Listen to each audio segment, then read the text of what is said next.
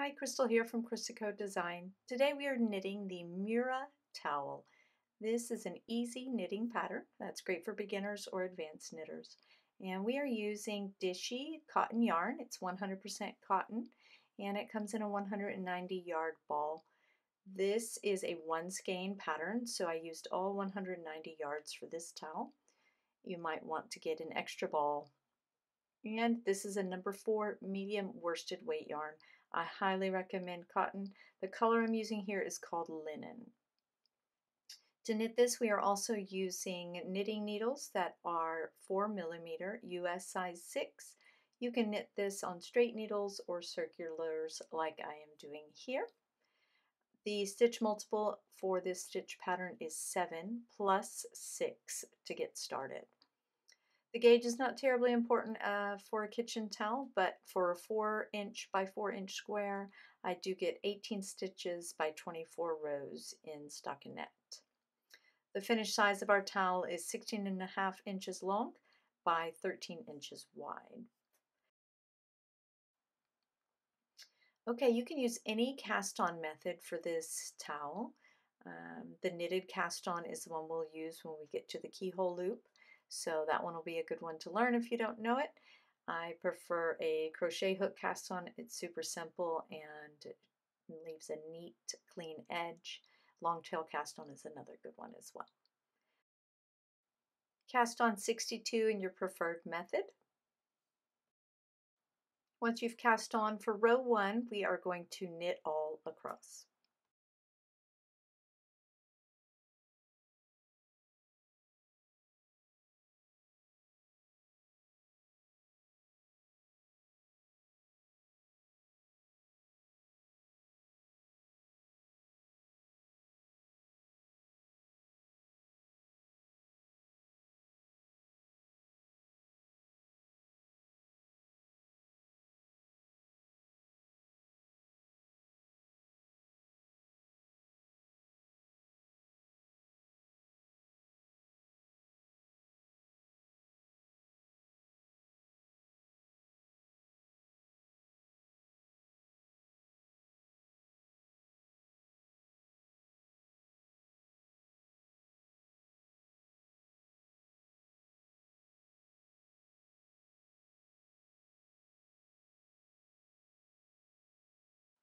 Okay, and then turn your work.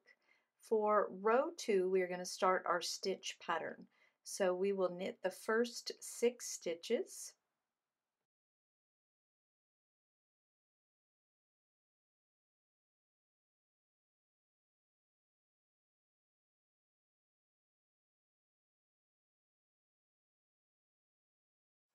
Then purl 1 and knit the next 6 stitches.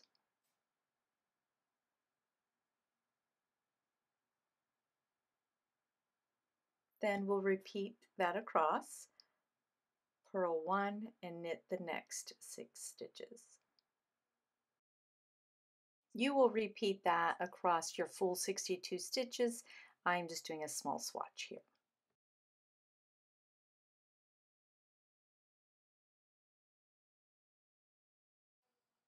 Okay, so when you finish row 2, you'll end with the 6 knits and then turn your work.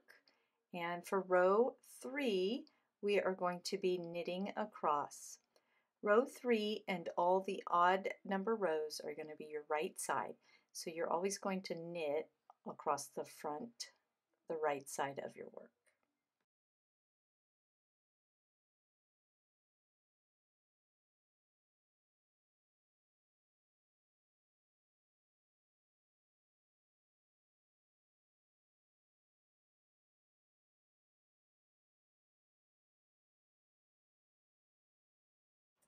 Okay, so for row 4, we'll start with knit 2. Then we'll start a repeat of purl 2, knit 5.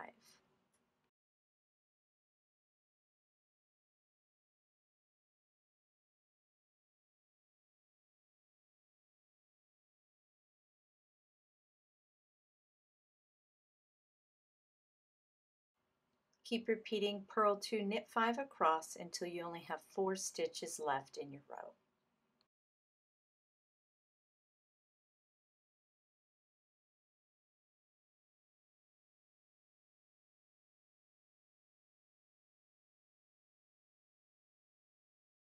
When you have 4 stitches left, purl 2, knit 2 to finish the row.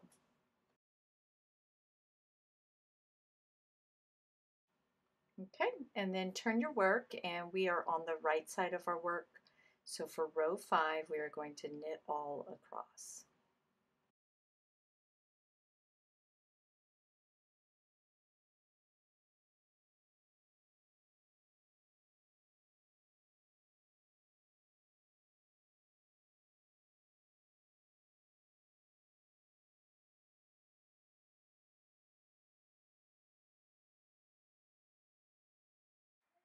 Turn your work, and we are ready for row 6. We are working on the wrong side, and we are doing a repeat of row 2, which starts with knit 6,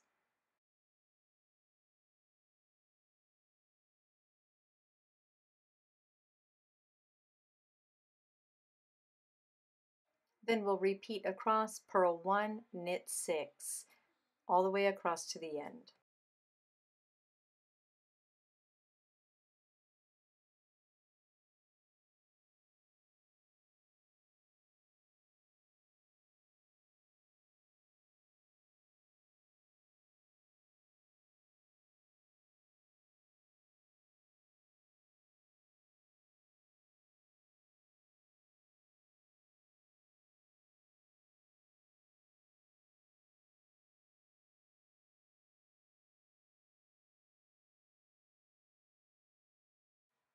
Okay, and then turn your work, and the next row is row 7, which means we're on the right side, and we will knit across all.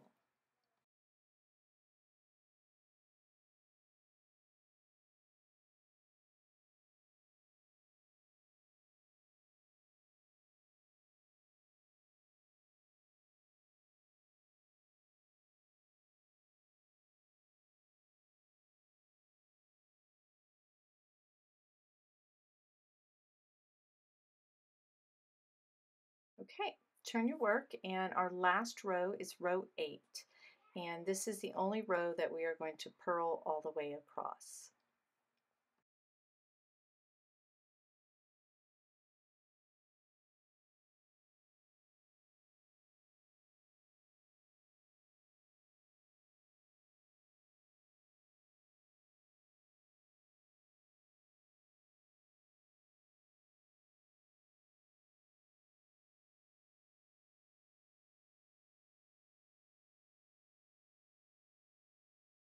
Okay, row 8 completes one repeat.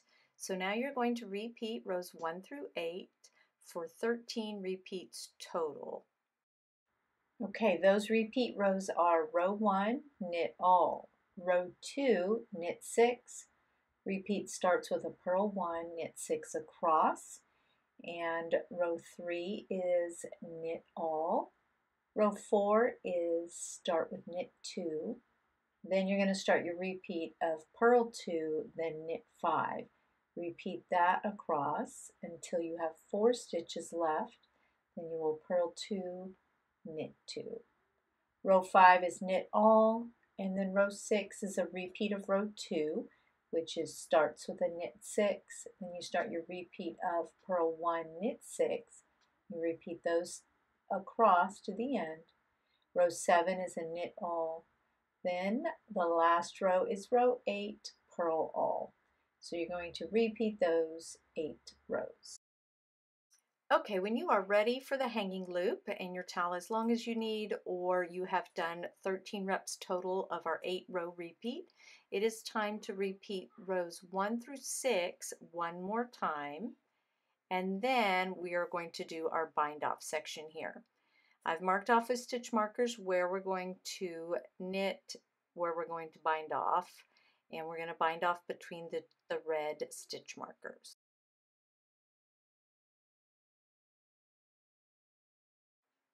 Okay, so at this point you should have repeated rows 1 through 6 one more time, and you're on the right side for a row 7 repeat. We're going to knit the first 21 stitches, and then we're going to bind off the middle 20 stitches. Then we'll finish by knitting the last 21 stitches.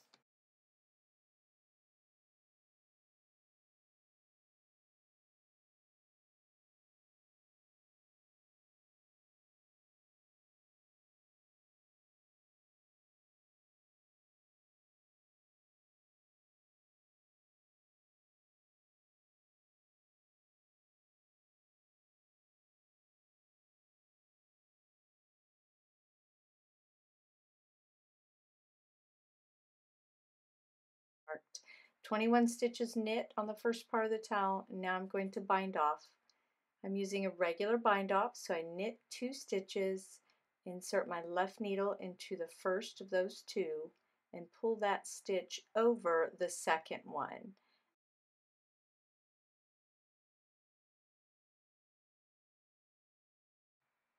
I'm going to just add this stitch marker back on here real quick.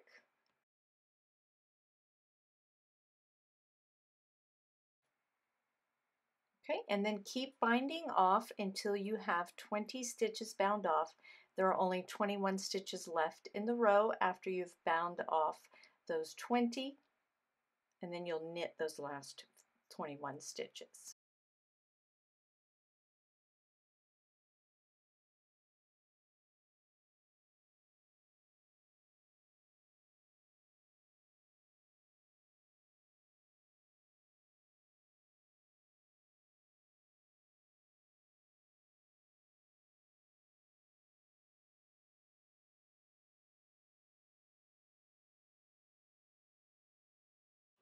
Okay, after you bind off 20 middle stitches, you're just going to continue to knit the last 21.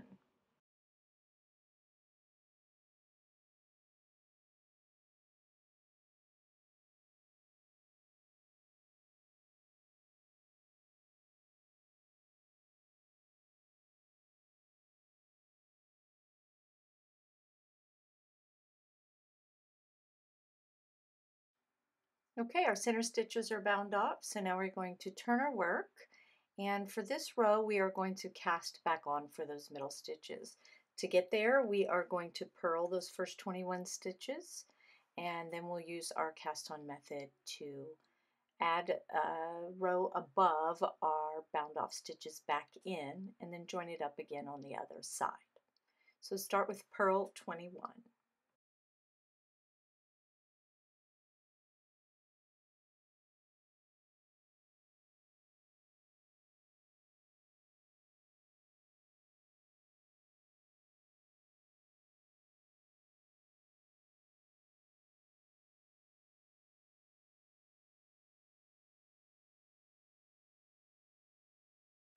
Okay, so now we're going to cast on, and to do that we need to turn and be working on the front of our work so that we can cast onto our left hand needle and have it joined up with where we are right now. So I'm turning my work and switching my needle hands just as if I were at the end of a row, and I'm going to use the knitted cast on here. Okay, so to do the knitted cast on, I am going to insert my right hand needle into the first stitch on my left hand needle, and I'm going to knit. Then I'm going to pull that loop up a little bit taller and slip it onto my left hand needle. Got a little looped over there. Then I will insert my needle back into that stitch, knit again, pull up a long loop, slip it onto the left needle. Knit, pull up the long loop, slip it onto the left hand needle. I am going to cast on 20 using this method before I turn my work again and continue purling across the back side of my work. So cast on 20, the same number we bound off.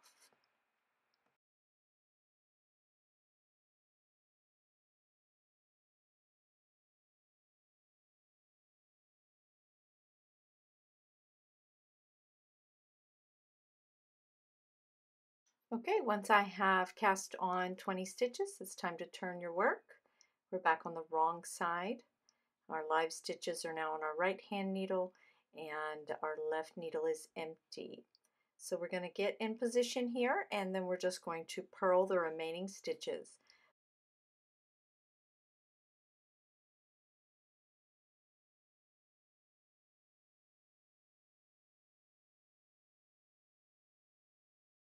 Okay, so I have my stitches ready, and now I'm going to purl again. The first stitch will be what joins it, so I'm going to try to do it a little bit tighter than I normally would, just so we don't have a big long pull of yarn there. And there they are joined, all one row again. Just purl to the end.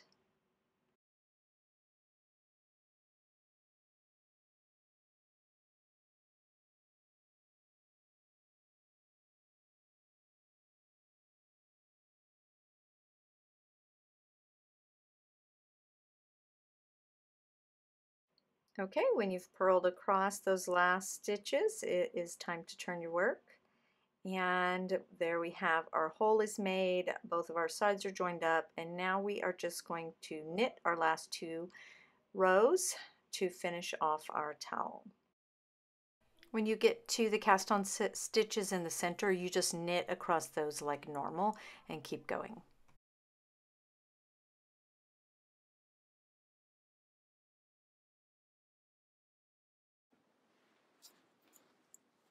Okay, I'm approaching my keyhole, thumb hole, towel hole that we made. So I'm just going to knit these like normal. See, I have that ladder there, so I want to make sure not to pull that too much and just knit that first stitch without pulling that ladder even longer. There we go.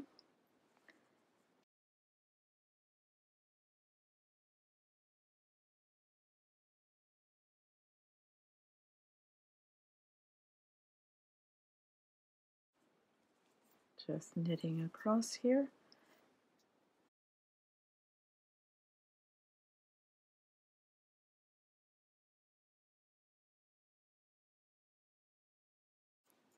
My effort to make them nice and not too loose, I may have knitted them a little tight.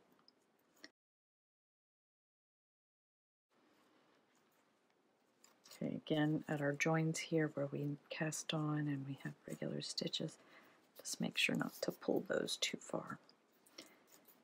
All right, so there we knit across our cast on row, our cast on stitches, going to knit to the end and then we will turn.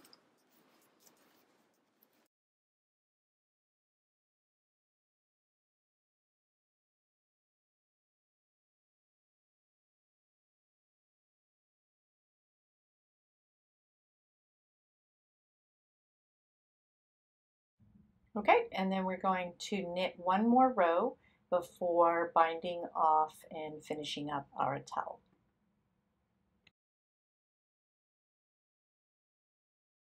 So we knit 2 rows after our cast on and towel loop. Now it's time to bind off. Knit 1. We're using the basic bind off here. So we'll knit 1 and then we'll knit a second stitch. Then we will use our left needle to pull the first stitch we knit over the second one, and that binds off 1 stitch. Pull it up a little so it's not so tight. Knit the next one, pull the 1 loop you have on there first over the second one, and just keep binding off across the row until all your stitches are bound off.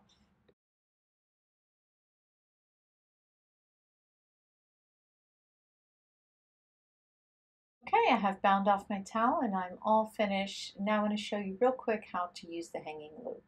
So you're just going to drape the towel over your towel bar or oven handle like normal, front facing you with the loop in the back on the bottom. Then you can take the front and push it down through the loop and pull it through till it tightens onto the bar, the handle that you are hanging it on. From there, you can just tidy up the top and neat knit some. You can also do it another way, which I'll show you real quick, if you do like the tri-fold. So we'll fold the sides to the center and drape the towel over the bar the same way, but this way it'll give you a folded look while it's hanging. So you'll drape it over the same way and then thread the bottom through the loop and tighten it onto it and secure it that way. And that's how you hang and fold the Mura towel. I hope you enjoyed this knitting pattern, and I'd love it for you to stop by my blog, ChristaCoDesign.com, and check out more of my free knitting patterns and tutorials. Thanks so much for watching.